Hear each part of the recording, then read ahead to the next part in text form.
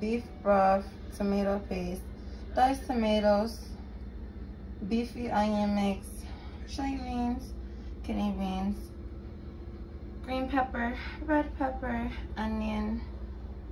We have our ground beef here. We also have our hot sausage, and we have a chili packet here. So that's the ingredients we're gonna start with, you guys. I'm gonna chop up these veggies and come back.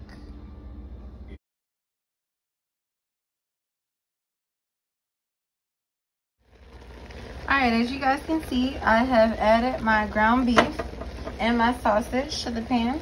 I'm gonna go ahead and with some seasoning, go ahead and with some garlic powder.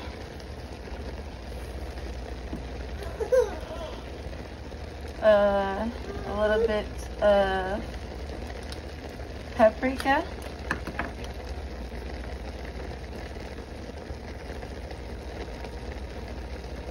And you guys know this is just to your liking. We're gonna go in with some cumin.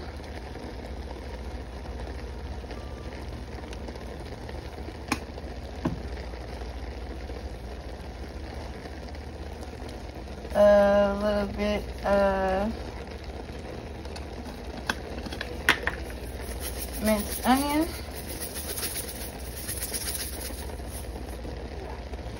Some chili powder.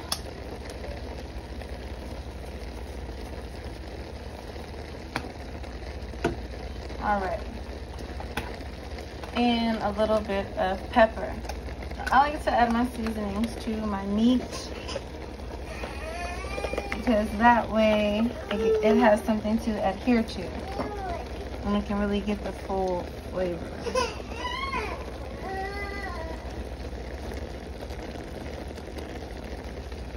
All right, we're gonna go ahead and throw our Lipton soup mix in there. All right, all of that in there. All right, so now we're gonna go ahead and give it a quick stir. So we're just giving this a mix around here, making sure all of our seasonings get mixed up and everything.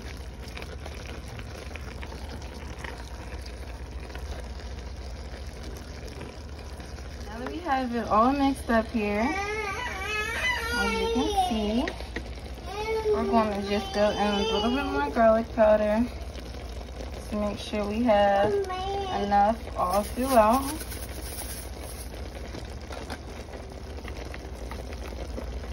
Okay. A little garlic pepper. Seasoning, because you really can never go wrong with these seasonings. I mean, can't really overdo it. All it's gonna do is just make it more flavorful. So we're just gonna get that mixed up.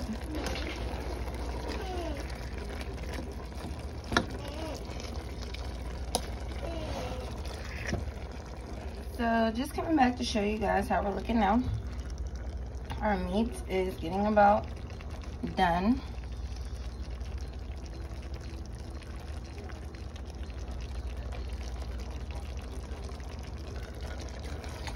Alright, so in just a minute we're going to strain the grease out of it.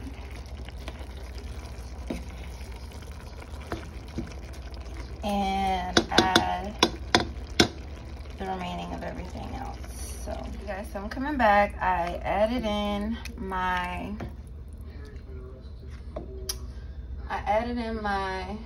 chili beans, my tomato paste. I added in about half the can. Diced tomatoes. I added in my other pack of beefy onion. And I also added in my chili packet. And my beef broth. So you guys, I'm gonna pour in the beef broth. It is going to take on a watery look at first. You let this cook on low for about 1.5 hours. And it's going to be nice and melt in your mouth. It's going to cook down. It's going to be the perfect texture. But this is where we're at right now. This is what we have.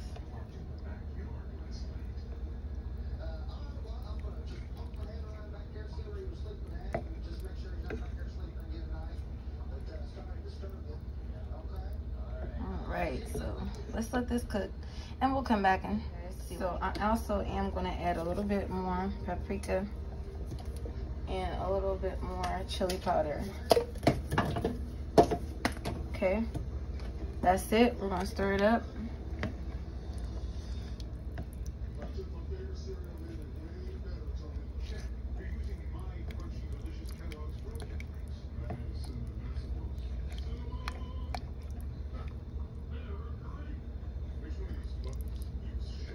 All right, you guys, so check back on. I'm gonna go in and put in a little bit of my seasoning blend with the garlic, herb, and sea salt and black pepper.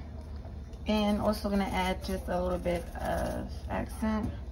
So I don't use just plain salt, you guys. So that's just gonna add a little bit more flavor. So we can make sure our chili is not bland, you hear me? So.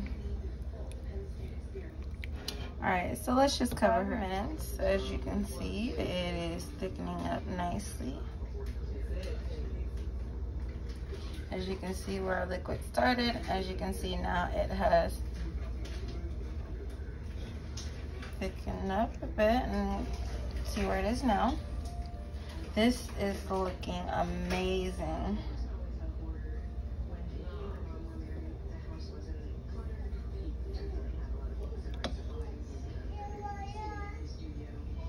All right, this is pretty much done, and you can pretty much just go ahead and turn it off. And like I said, this has been cooking for about an hour after you add the broth, and you are going to add that full thing, that full broth in there as well. Alright, so I'm going to plate it and we're going to come back and show you guys the finished product. You guys, so this is what we have. This is the finished product. I threw a little cheese on top of mine, a little sour cream, and some jalapenos. So let's take a bite. Alright, so.